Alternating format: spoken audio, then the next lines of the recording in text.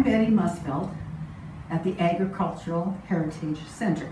I'm a volunteer here. We are in the farmhouse at the Agricultural Heritage Museum. And today I am going to try and show you some of the different artifacts that we have here in the house. And I'm also going to try and show you how children who were members of a farm family were so important to helping out in a farming situation and to help with the success of the farm. This farmhouse was built in 1909, and it has no running water, no electricity, no bathroom, no furnace, and of course, no technology.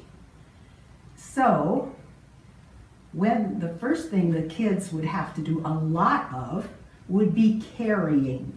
So they would have to start by carrying water into the house on a regular basis, taking the bucket, take it out to the well, fill it up, pump it full of water, bring it in. So the water, of course, being used for bathing, for drinking, and for cleaning and cooking. So water would have been a really important thing to keep bringing into the house. In addition, there was a cook stove in the kitchen, so the kids would have to bring in coal and corn cobs, which were used for kindling to start the fire, and coal to continue the fire. So they would be hauling that in. They would be bringing in the vegetables from the garden. They would bring in the eggs from the chickens. They would bring in anything and anything that needed to be carried in. So if you were a child on this farm, you would have to adjust to some different difficulties, such as you could help first off with the laundry. So this is a washboard, and I think the tub was generally a little bit bigger than this one, but you would soak down, put the water in the tub. Of course, you would have to heat it on the stove first. Put the water in the tub, scrub the washboard with soap, wet your shirt, and start scrubbing. So then, this, I call this an upgrade because when I have kids coming through on my tours, I always ask them what this is, and they always say a plunger. And of course, I tell them we have no bathroom, so this couldn't be a plunger.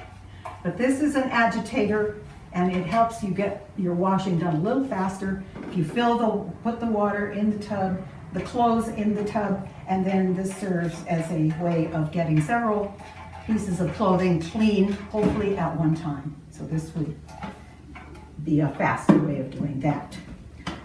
Okay. Now we talk about the bathroom situation.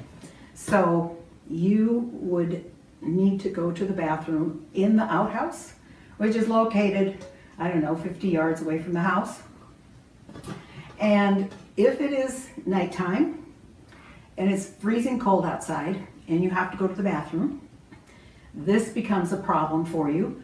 So you would have to get dressed, put your coat on, your boots. You would have to take your lantern and go out to the outhouse to go to the bathroom. So in order not to have to do that, the farmers had a chamber pot under the bed. And so there were other names for it, slop jar, thunder, something mug, I think. So that you would take this pot from under the bed, you would take the lid off, you would go to the bathroom, you would put the lid back on it, and you would put it back under the bed. Then in the morning, one of the big jobs for you as a kid on this farm would be to empty this outside in the outhouse and clean it and get it ready for the next night.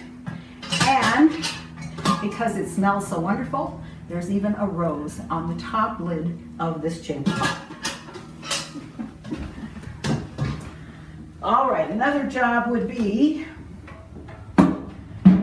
butter churning. So you would put cream in the butter churn, and to get cream, of course, they milk the cow, and if you would put the milk, set the milk down for a while, the cream rises to the top. So you would then take that cream, put it in here. This is called a dasher. You would continuously move this up and down until you got butter, which would probably take 20 to 30 minutes of your time. So this is an upgrade from that. This is a butter churn. It has a wheel and it has a paddle. So it's faster, it's much more efficient, and I'm sure people would have enjoyed this, doing this a little more than the other. All right.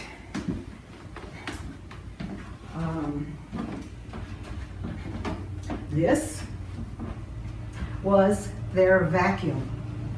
So the farmhouse would have had rugs throughout the whole house, rag rugs probably, and so they would take these rugs out in the spring, hang them on the line, and beat the dust and dirt out of them. So this would have been a rug beater. I'm sure it was also used for blankets, because they had down blankets and feather bed kind of things, and they could put them out on the line and beat the dust and dirt out of them. Another item, of course, this is a feather duster made out of turkey feathers. So this would be a way to dust. Another item that they would have needed in the front entrance of this house is an ice box. There was no refrigerator, so the ice box, on the top you would put the block of ice, and on the bottom you would put the food. So they would have to go out and get the blocks of ice and bring them in with these ice tongs, and then replace them as they melted. So another fun job.